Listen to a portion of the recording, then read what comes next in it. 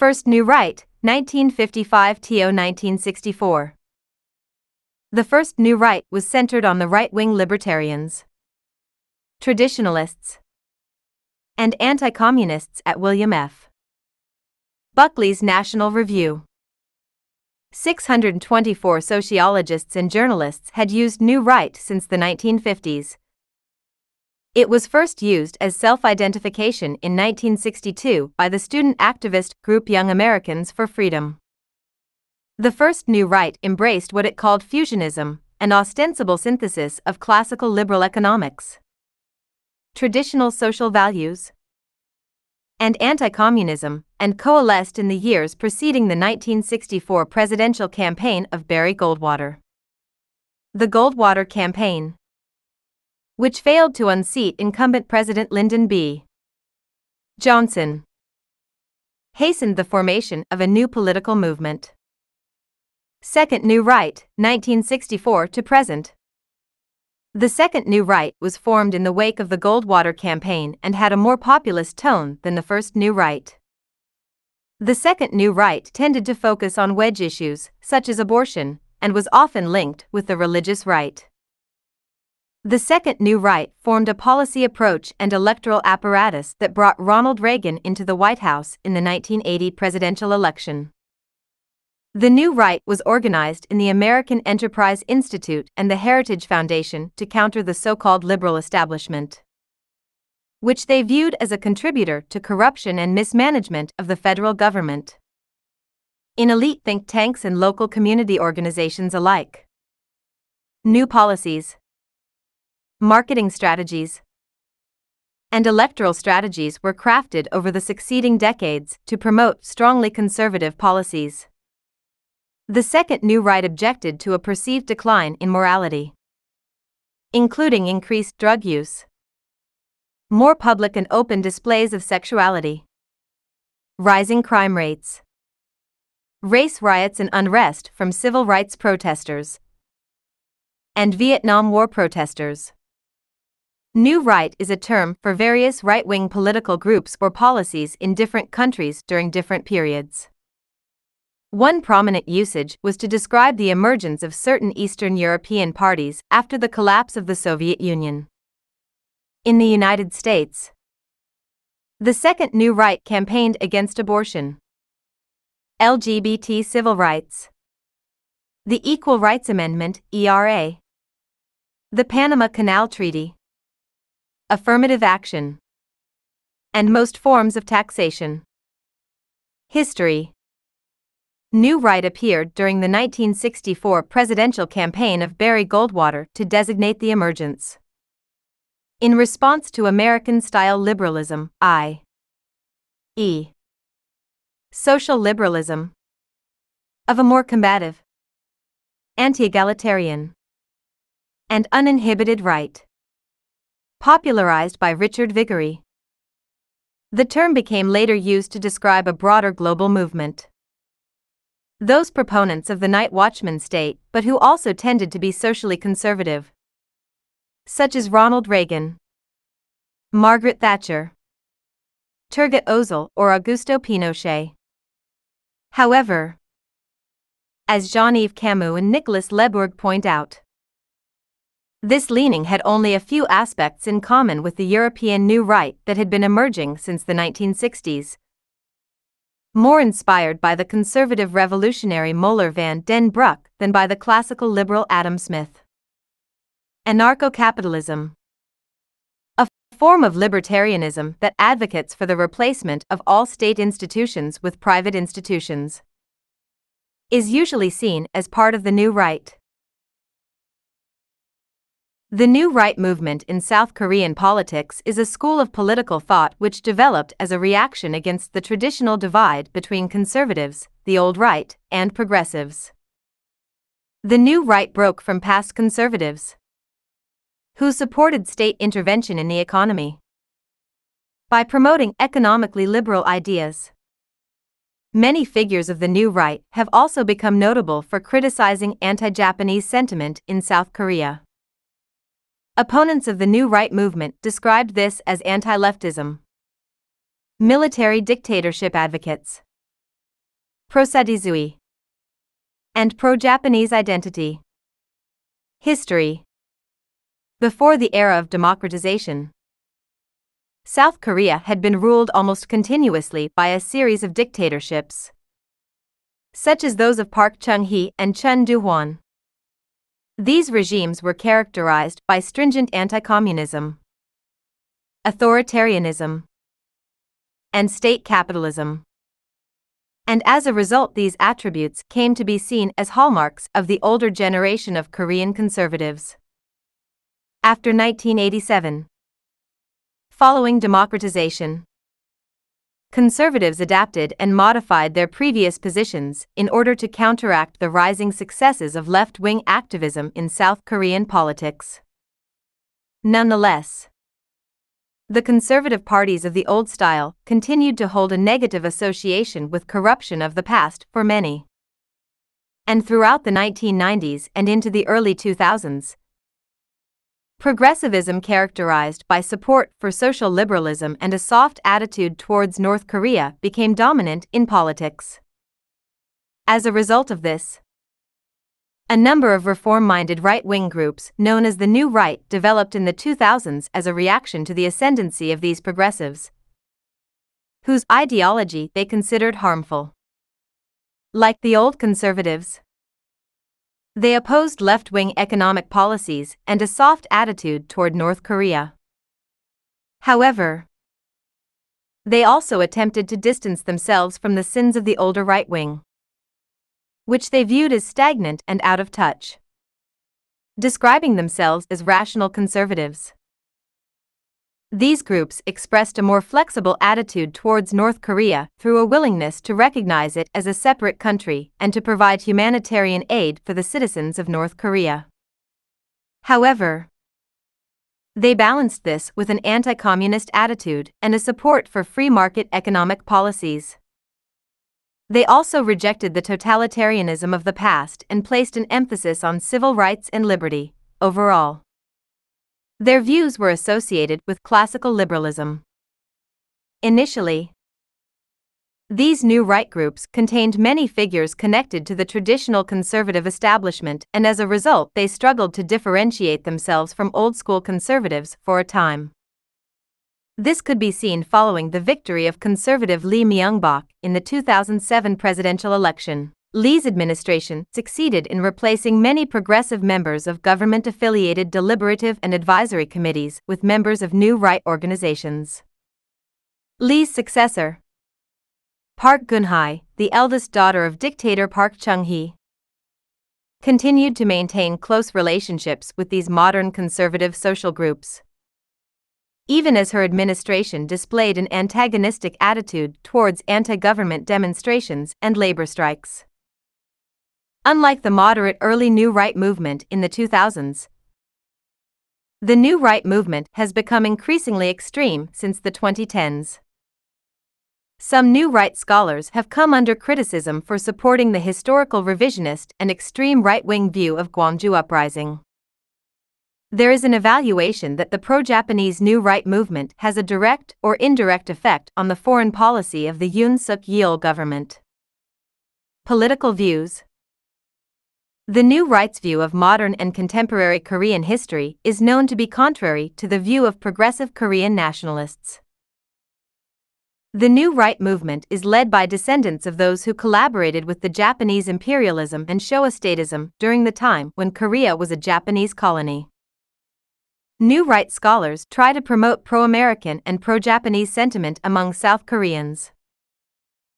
South Korea's New Rightists have a strong anti-communist perception of North Korea and a favorable perception of Japan, an ally with the United States, because they have a stronger pro-American sentiment than liberal to progressives.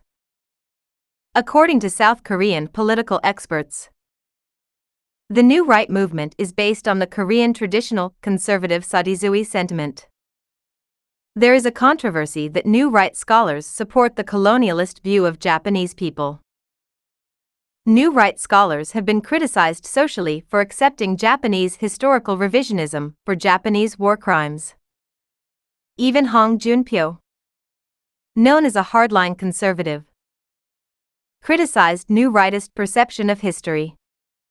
Yuji Hosoka, a non-Korean Japanese-born naturalized South Korean, accused New Right of being a new Chinilpa in support of Japanese far right. Hosoka accused South Korean New Right scholars of sympathizing with Nippon Kaigi's view of history.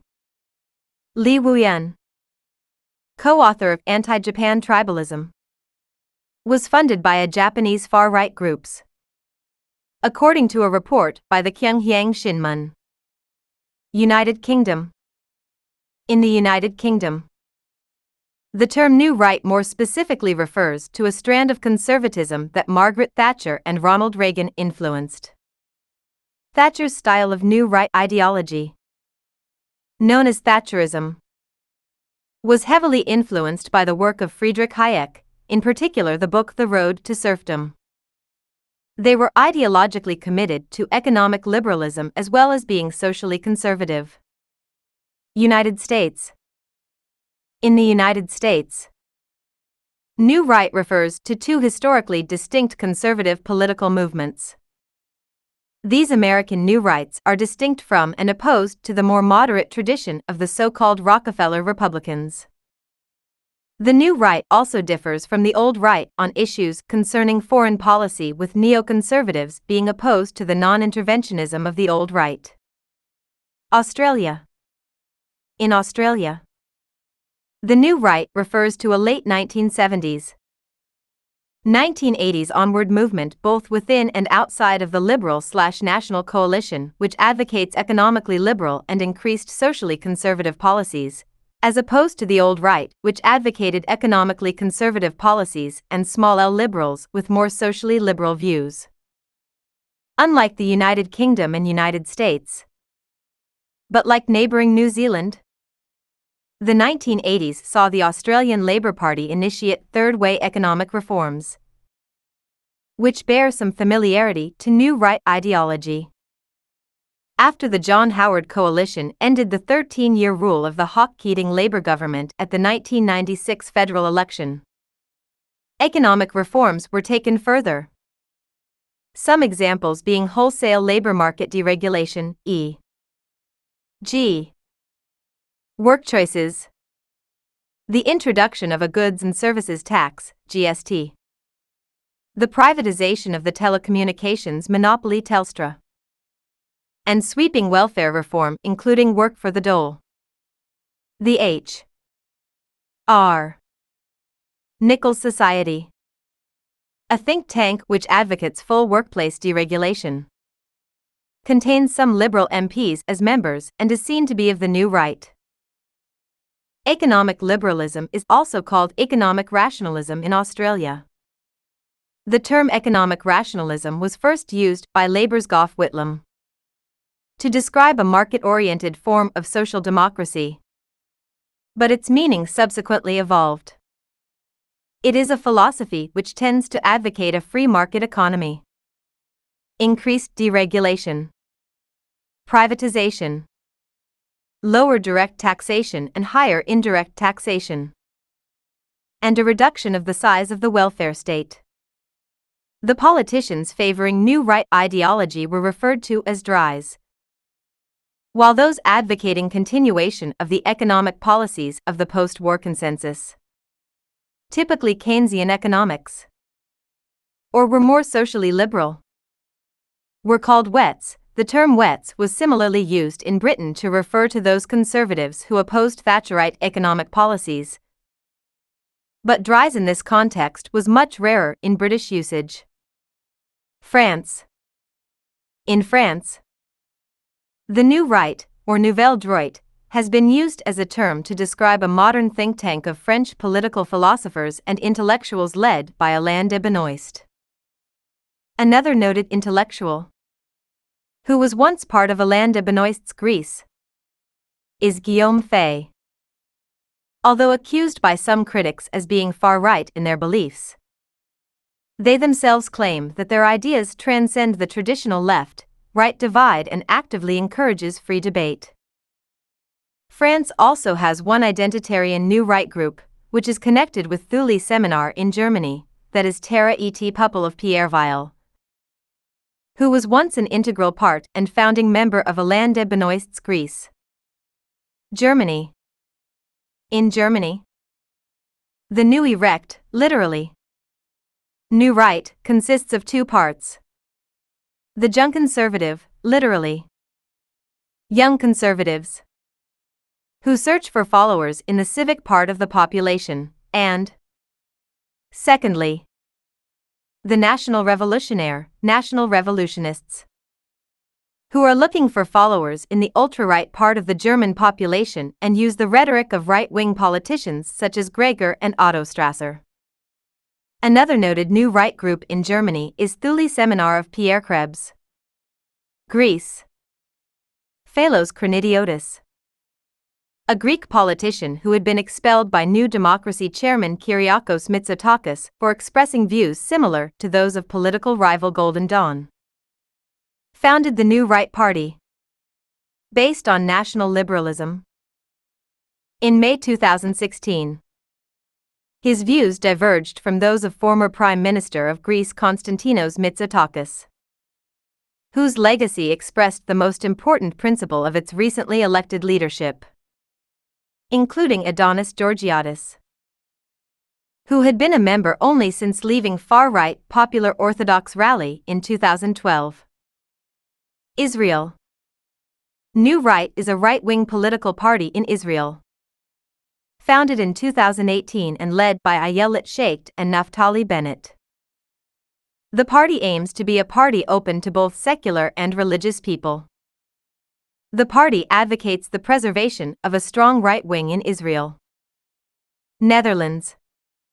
The New Right was the name of a far-right nationalist political party in the Netherlands from 2003 to 2007. The Party for Freedom, PVV, founded in 2005 and led by Geert Wilders, also is a new right movement. Since March 2017, Forum for Democracy is another new right party in the Dutch parliament. New Zealand. In New Zealand, as in Australia, it was the Labour Party that initially adopted new right economic policies.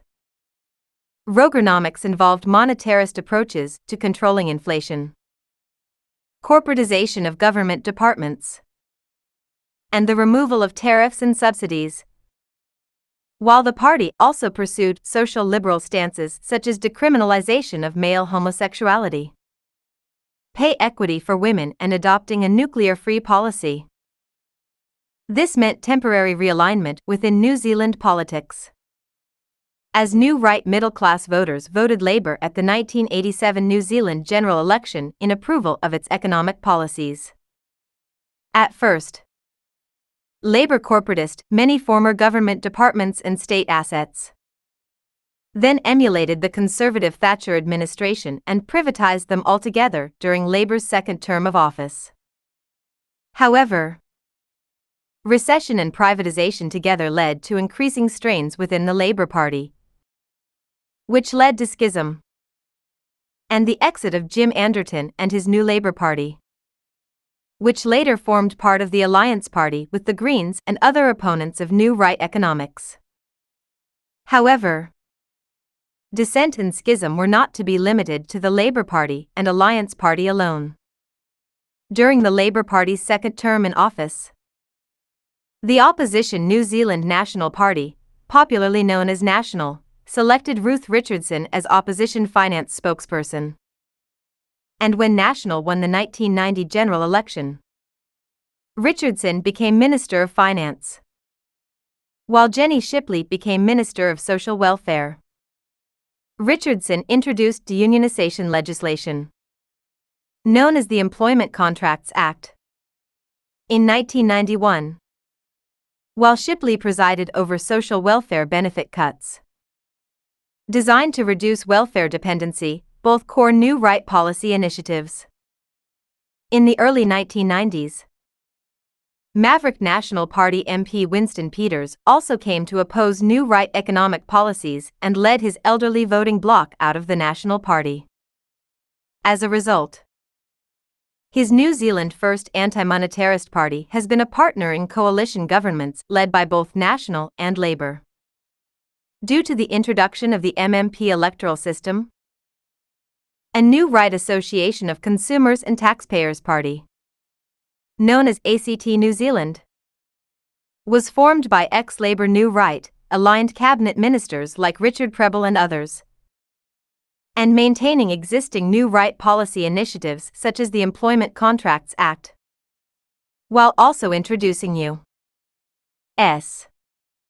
style welfare reform. ACT New Zealand aspired to become National's centre-right coalition partner but has been hampered by lack of party unity and populist leadership that often lacked strategic direction. As for Labour and National themselves, their fortunes have been mixed. Labour was out of office for most of the 90s, only regaining power when Helen Clark led it to victory and a Labour/Alliance coalition and centre-left government, 1999 to 2002. However, the alliance disintegrated in 2002. National was defeated in 1999 due to the absence of a suitable stable coalition partner. Given New Zealand First's partial disintegration after Winston Peters abandoned the prior National-led coalition, when Bill English became leader of National in 2001, it was thought that he might lead the party away from its prior hardline New Right economic and social policies. But his indecisiveness and lack of firm policy direction led to ACT New Zealand gaining the New Right middle-class voting basis in 2002. When Don Brash became leader, New Right middle-class voters returned to National's fold, causing National's revival in fortunes at the 2005 New Zealand general election.